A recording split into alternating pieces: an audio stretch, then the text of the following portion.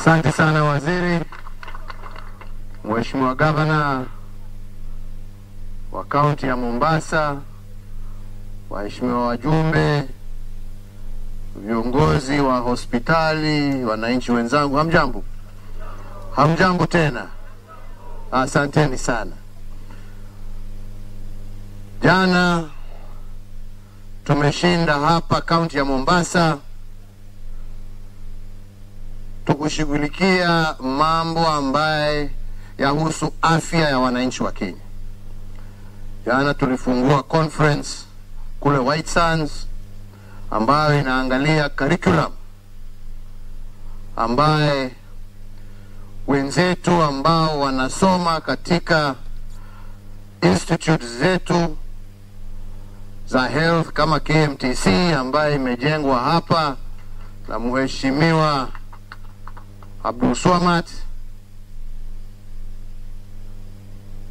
ile curriculum ambayo wanaisomea huko iwe fit and ready kwa yale maendeleo ambayo tunaitekeleza katika nchi yetu ya Kenya. Leo hii, jana pia tulizundua tena the upscaling ya NHIF,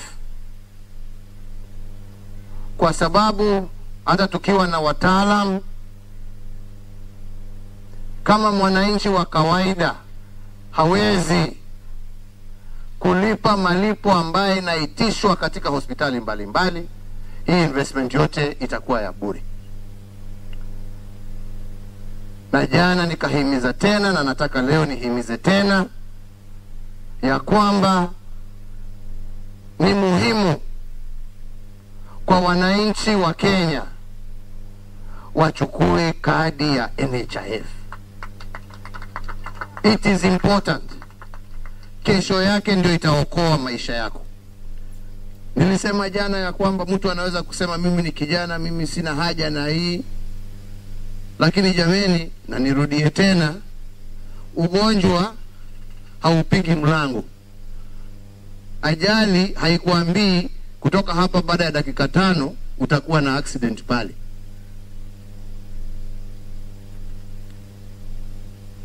Hiyo shilingi 20 kila siku yaweze iokoe maisha yako na iokoe familia yako.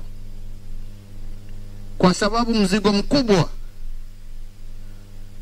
wa mtu ambaye amegonjeka sio kwa huyo mtu binafsi, ni kwa familia yake yote. Ukiona watu wakiuza mali yao ndio wewe uweze kupata matibabu. Ugonjwa walete umaskini, na huo umaskini tuwaweza kuavoid completely kama mtu angechukua tu NHIF card. Tunaelewana wenzangu? Leo hii tuko hapa tukifungua kirasmi hii hospitali ya kutibu kansa through radiotherapy. Matibabu ambaye inafanywa na itafanywa katika hii center ambaye tumefungua leo is life saving treatment ambao hakuna pahali nyingine. Labda ufike Nairobi kuna mashini 1-2 na hizo ni za kibinafsi, ni private. Kuna ile ya Kenyatta University, hiyo ni moja ambaye tumefungua hivi majuzi, lakini hakuna pahali nyingine. Labda upelekwe India, na kwenda India huwezi kwenda India kama huna shilingi milioni 2 kwenda juu. Ni Wakenya wangapi wana uwezo wa kulipa pesa kama hiyo? Kunao? Si ni ukweli? Lakini sasa hapa utatibiwa vile utatibiwa India, na ukiwa na kadi yako utatibiwa na uende nyumbani bila kulipa hata ndururu moja. Sijui kama tunaelewana wenzangu. Bila kulipa hata ndururu moja. Pale pia tumeona upasuaji wa moyo unaendelea. Na unaendelea katika hospitali ya Mombasa. Kitu ambacho miaka 4 tu ilikuwa ndoto. Ilikuwa ndoto wenzangu. Na leo tumeona watu hapo ambao wametibiwa. Tumeona mzee mwingine wa kutoka mpaka Lamu ametibiwa hapo. Gharama ya matibabu shilingi 1400, lakini kwa sababu ako na NHIF card atatibiwa, apone, apande basi yake, arudi kwa familia yake Lamu. These are the things that change lives of people. And these are the things that we have been working on and we want to continue working on.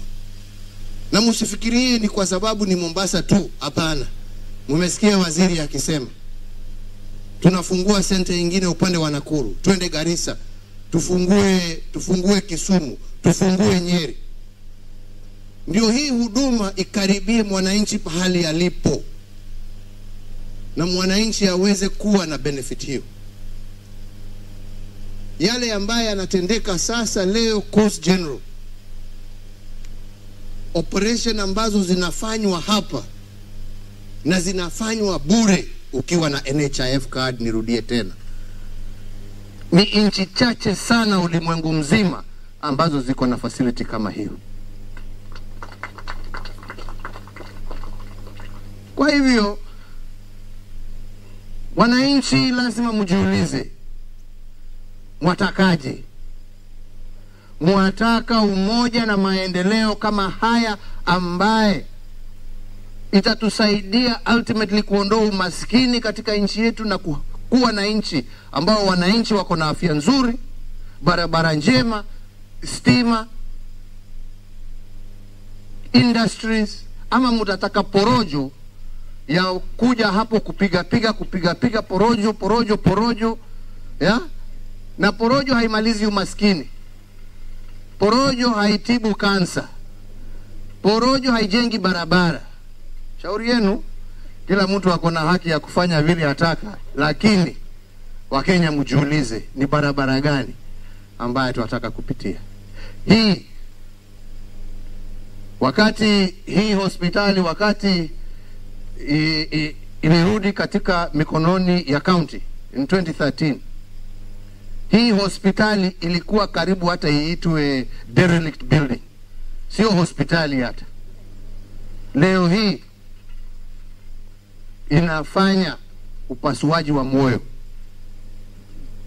Hii hospitali hapa imesimama kwa sababu tuliketi na tukashirikiana pamoja na governor, akatupatiwa kiwanja ya kujenga. Sisi serikali ya kitaifa tumejenga na tumeweka vifaa vya kisasa kwa sababu ya cooperation yetu, national government and county government, kuwezesha wananchi waweze kupata matibabu. Na bado kuna wengine wanasema ati hatustahili kufanya kazi pamoja. Tuendelee na malumbano ambaye haisaidii mtu. Inchi sio ya mtu binafsi. Inchi ni vitendo ambavyo vinabadilisha maisha ya wananchi. Na ndipo tukisema ya kwamba we are interested in continuity. We are interested in continuity of programs like this. And we want to work with people who have that interest. Yeah?